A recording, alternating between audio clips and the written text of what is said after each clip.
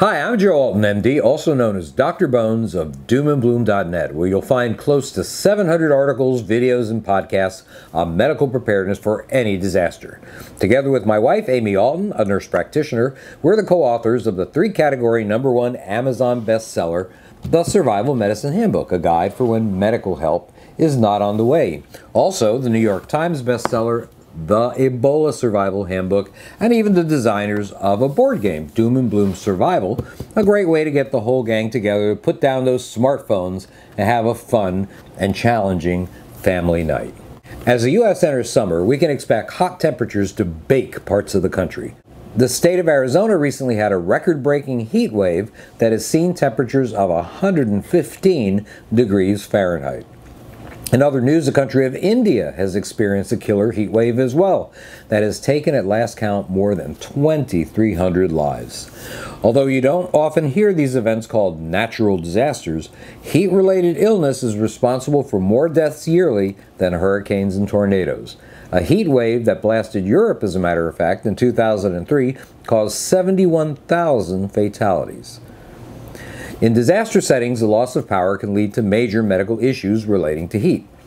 In an off-grid scenario, you may find yourself without shelter to protect you from the elements. If you haven't prepared to deal with the weather, you have made the environment your enemy, and you can be certain that it's a formidable one.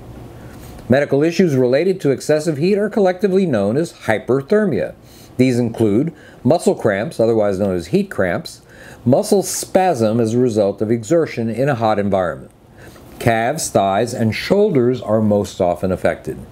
Heat cramps may be caused by loss of elements called electrolytes in sweat, such as sodium, potassium, magnesium, and calcium. These are not replenished simply by drinking plain water. As a matter of fact, this issue is the main reason for the development of electrolyte-rich sports drinks like Gatorade. Fainting, otherwise known as heat syncope. Blood vessels in the periphery of your body, for example arms and legs, open up, they dilate, in hot weather, causing less blood flow to the brain, and the result can be a short-lived loss of consciousness. Heat exhaustion. Often associated with dehydration in a hot environment, heat exhaustion is a group of symptoms due to an increased body core temperature. If untreated, it can lead to heat stroke. Heat stroke is characterized by worsening symptoms, and it's caused by a body core temperature of over 105 degrees Fahrenheit. Life-threatening if not treated quickly.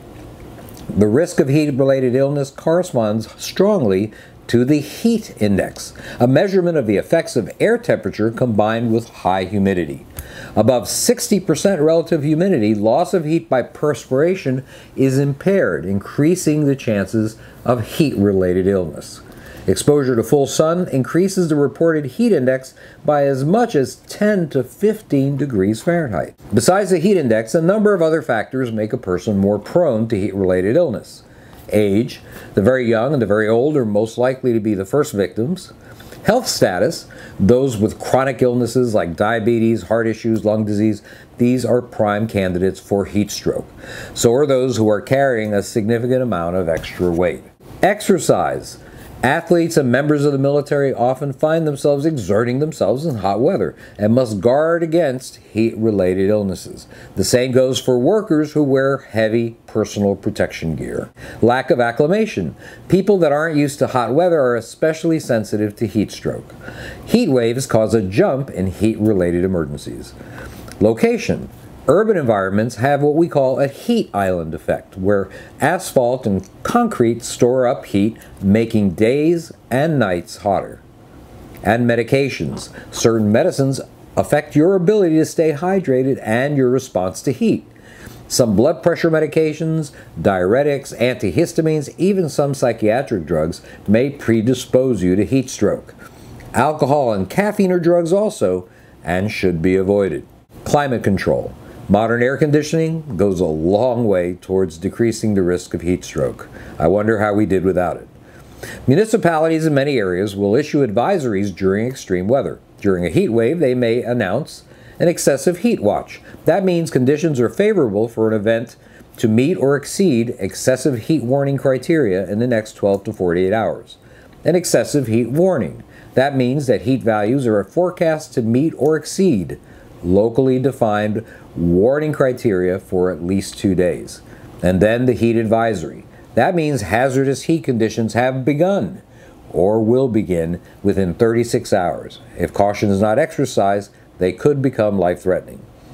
Heat-related emergencies run the spectrum from mild to severe illness, and failure to recognize one in time may lead to a tragic outcome.